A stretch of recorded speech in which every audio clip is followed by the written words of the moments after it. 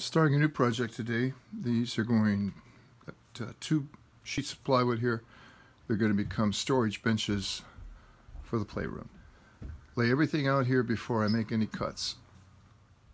Several years ago I purchased this router bit to match the plywood. It's made for 3/4 inch plywood, which is not 3/4 inch plywood anymore.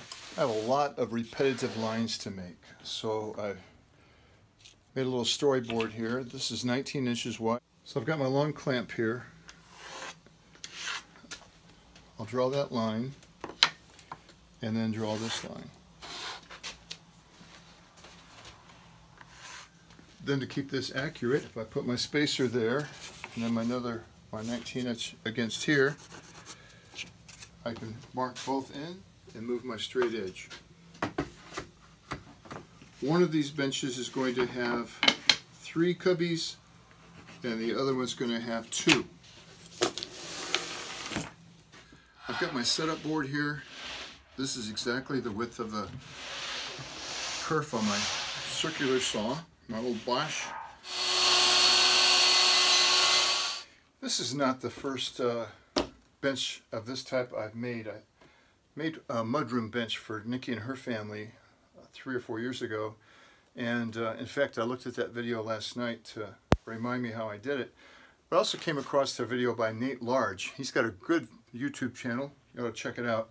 And I've got several of these setup boards I keep here. The board is for the thin kerf blade on my circular saw. This is a setup for 3/4 inch plywood on my small router. And then I saw Nate had one like this, and I'm not sure it's any more accurate than this, but I made one just the same. I'm going to give it a try here.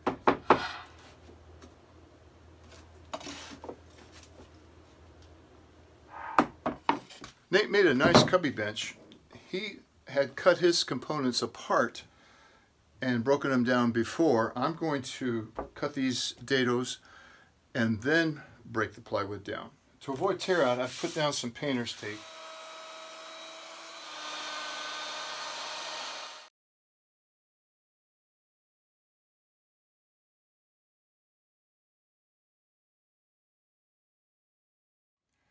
Welcome back. It's day 2 of this build, cubbies. Yesterday our youngest granddaughter came out and we spent quite a bit of time with her, but after she left I was able to cut out all the dados that I needed for the plywood. I got quite a bit of tear out. I've taken some precautions today. By the way, I keep all this stuff here because it's attached to my fan, and I usually have this thing hanging, my earmuffs hanging right there, so it's a reminder, because if I don't, they hit me in the head. Teaching physical education for 31 years ruined my hearing, and wearing hearing aids is no fun, so please protect your hearing. And of course your eyes. That's all right up here where I have to see it.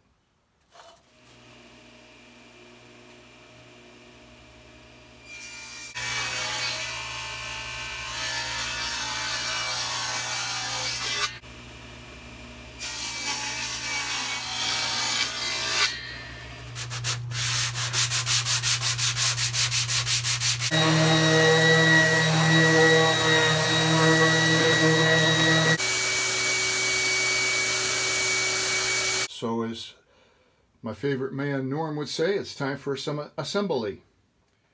Another thing I learned from Norm Abrams is that it is a lot easier to locate the screw holes from the inside than the outside. The back and the bottom are going to get screws. The top is not going to get screws, just glue. I've got my pieces of foam padding underneath there so I can avoid some blowout, and I've marked where I want to put these holes so I don't mess that up.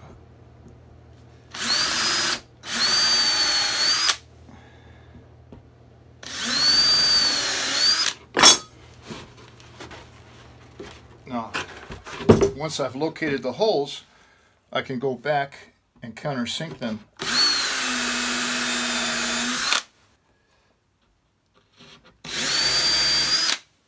I just finished a dry fit. Everything seems to be working, so it's time for some glue up. I'm going to be using Titebond 3 because it allows you to work longer. It doesn't set up quite as fast as Titebond 2 or the original Titebond. And this glue up here is going to take a few minutes. So Let's get started.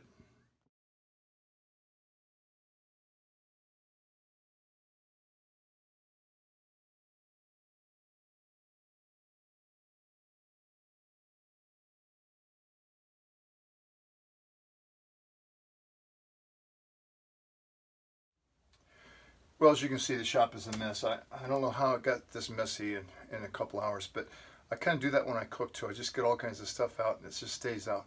Anyway, I'm getting ready to put this banding on. I found enough scraps around the shop here to make it. It's ended up to be 5/8 of an inch thick. I'm going to tack it on with glue and brad nails to hold it. This is a painted piece. And then I'll trim it up afterwards. Time to get started.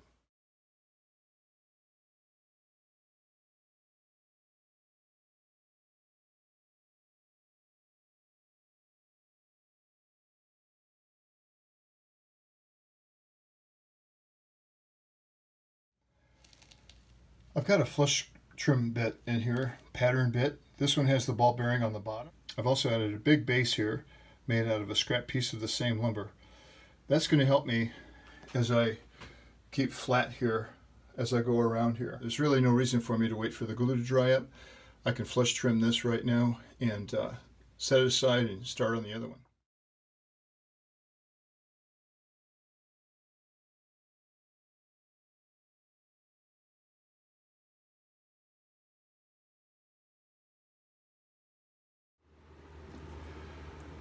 I found some oak scraps that I really like the thickness of, and we're going to be putting felt pads on here, so this is really going to stick there well. So I just put these scraps up here.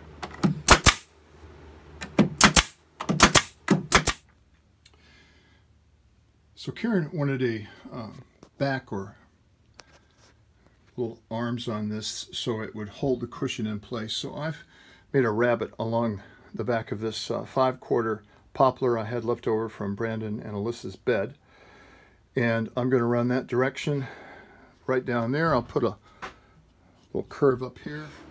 You're going to have to pretend that you saw me cut all these off, because I failed to turn the camera on. It was kind of boring anyway.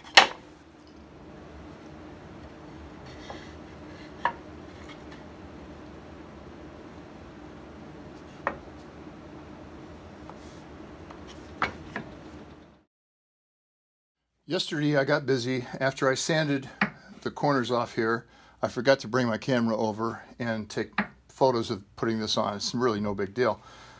I just glued it and tacked it to the side here.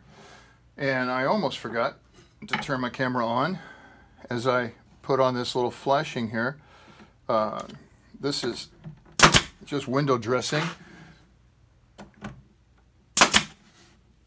Not really any big deal. Actually some lumber I had left over again from Alyssa's bed. Alyssa and Brandon's bed. So I'm just going to put that on here and call that end finished.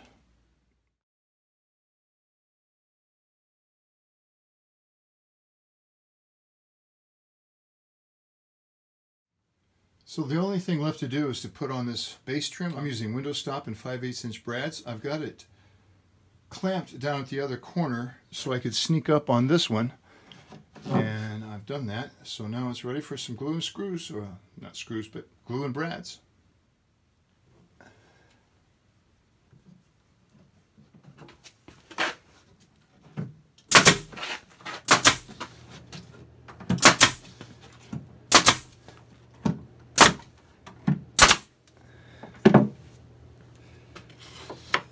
Now I can sneak up on this one.